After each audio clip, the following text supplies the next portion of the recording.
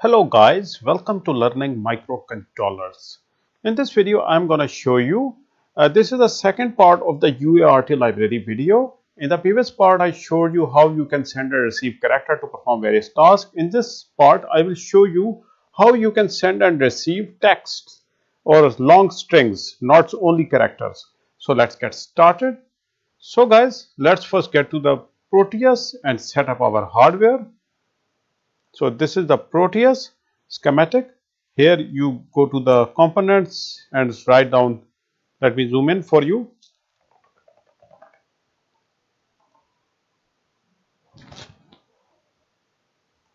Okay, here you write down PIC 16F877A. Here you go. Place it anywhere on the screen. Then go to the terminals. Here you have this virtual terminal. We are going to use this for demonstration purpose. Okay, and TX of your PIC will go to the RX of the terminal, and RX of your PIC will go to the TX of the terminal. TX to RX, RX to TX. Now we get to our MikroC for PIC. This is the MikroC for PIC. Let's get to the start page. File, click on file. I am using the version 7.2.0. You can also use the latest versions as well. This is also a good version.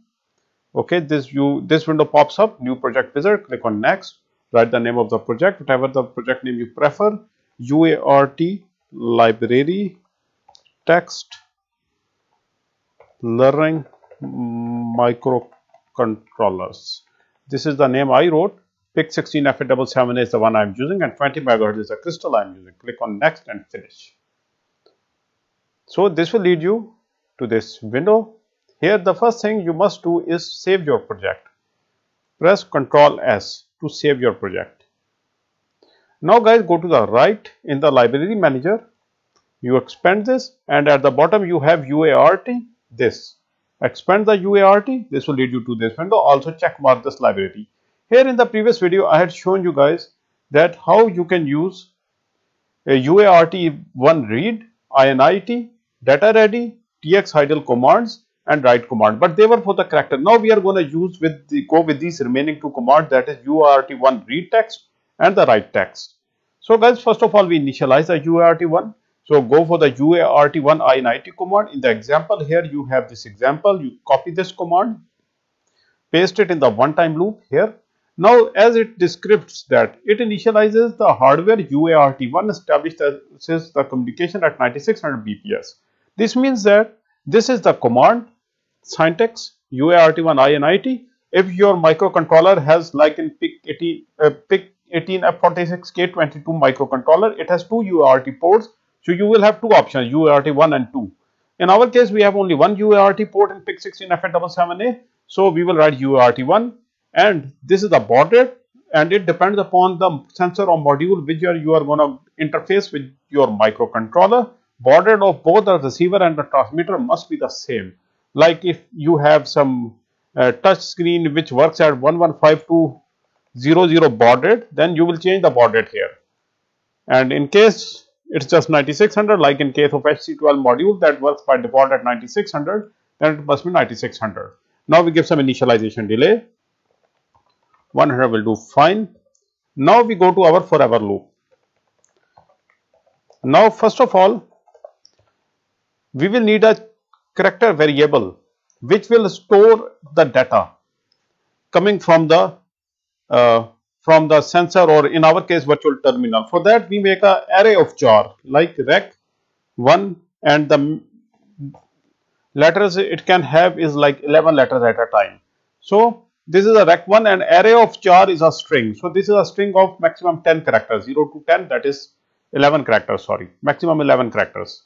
So guys, now we go to our forever loop, and to the right we go to our UART1 data ready command. So we copy this from here. This command is only used whenever it starts here and ends here. Now whenever the data is coming, like a data is coming and you don't know that the data is coming, how your controller will know that data is coming? In case if the data has arrived to the RX buffer, only then it will go inside this loop. Else if you remove this, still your program is going to work. But the problem is it will keep on reading data all the time, slowing down your processing. So you must use these commands. So this is a command which will make sure that the data has arrived in the buffer. And now you will read the text. For that, go to this UART1 read text command. Double click on it like this. Now this is the read text command. This command, you copy it till here. Now it says that UART1 read text, and this is the buffer. Here you will use your variable. This will store the data that is received, and this is the delimiter. Now this is very important. This delimiter means that whenever a data is sent, it must end with this character. I make it like BH. Any data ending with BH will be received. The rest of the data will not be received. If a BH is arrived, only then that packet will be received. Other packets will not be received. So this is a delimiter. Normally we use delimiters like /or. So in case any line or a sentence or a word coming from the sender has a /or in the end, that will be received, while rest of them will not be, and this is the attempt. So maximum it should make 10 attempts to receive the data. See, it also says that read text until OK is found. So I had changed this to /or, so it will be like /or is found. Now guys, whatever is read, how we should know whatever is read in our demonstration, we will display it on the screen. We also use the UART write text command here. But remember that do not use the write text command directly. It will slow down your code. Always use this TX ideal buffer. In case your transmitter buffer is empty, only then it will allow the data to be written. So you use it within this here, and it will end here. Now in case your TX buffer is ideal, that the transmitter buffer is ideal and it has a capability of sending the data, only then it will go inside this loop. If you remove it, still your code will work, but the problem will be it will also display rack-back values, because there will be some other rack-back values in the buffer which will cause your program also to slow down. So for that, now we write the text. UART1 write text command. This command will write the text on the screen or on the terminal, whatever you are using. In our case, it's a terminal.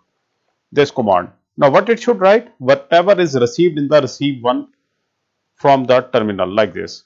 So what this program is going to do is that it will, whatever the data we write on the terminal, it and write /or in the end, that file will, it is like, this will be like an enter key. Like normally you are writing something, you press enter and it goes. Similarly, it will be a /or. We write /or and it will be entered.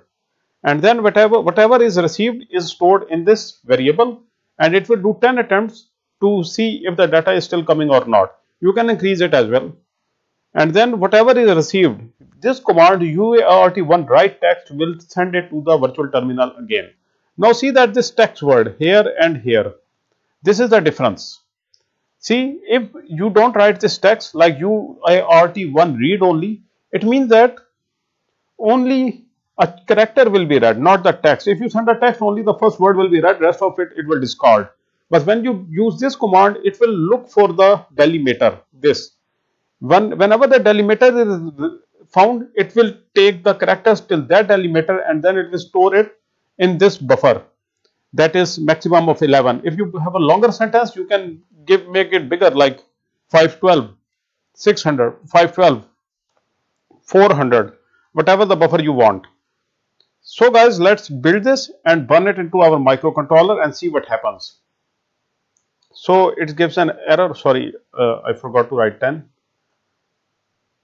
So there is no error. Now we get to our Proteus and see what happens. Now I select the code, double click on the Proteus, set the crystal. We are having 20 megahertz crystal. Now we go to the new codes, and this is the code we wrote. Click on OK, click on run. Now this is our terminal, as you can see. Now see, I write 1, 2, 3, 4, 5, nothing is sent. Now I write /or. See, 1, 2, 3, 4, 5 is sent when the /or is pressed. See, I am writing random values on my keyboard, nothing is sent. But as soon as I write /or, see, these values are sent. I write random value, nothing is sent, but now I press /or. See, whatever is behind it is sent. Now I write 8907, Now I press /R. See, 8907 is sent.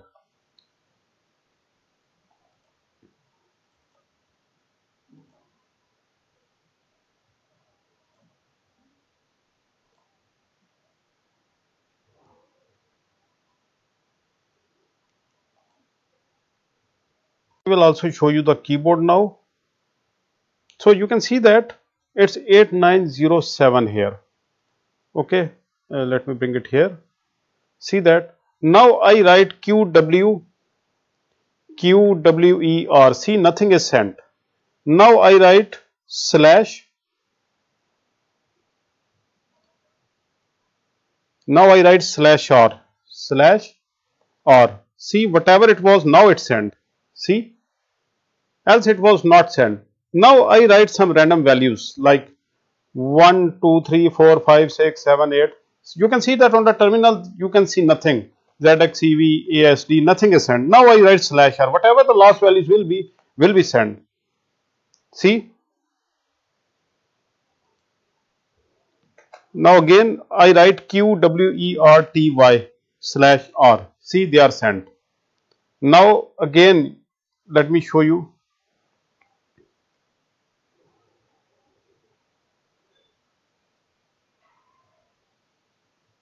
I write some random values like Z, X, C, V, B, N, M. Nothing is sent. But now as soon as I write /R, see, they are sent. Now again I do is that I write LKJGH, anything as I like. You can see that the values are not sent. Now as soon as I write /R, see, those values are sent. So guys, this is how this UART text commands work. I hope you guys learned something from this video. Thank you very much for your time and have a nice day.